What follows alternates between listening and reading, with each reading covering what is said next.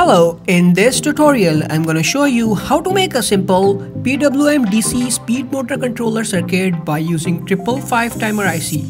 So let's get started.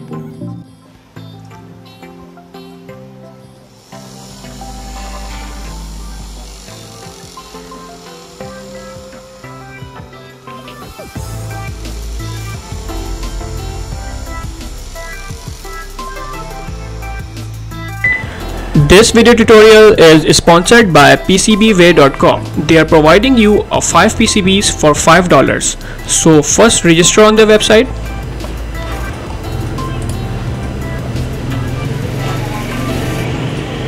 And then click on online code. Fill the specification like dimension,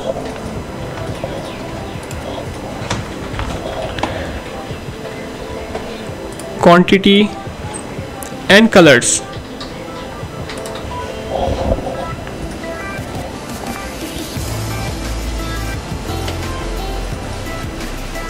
In the last, just upload your Gerber file and place your order now.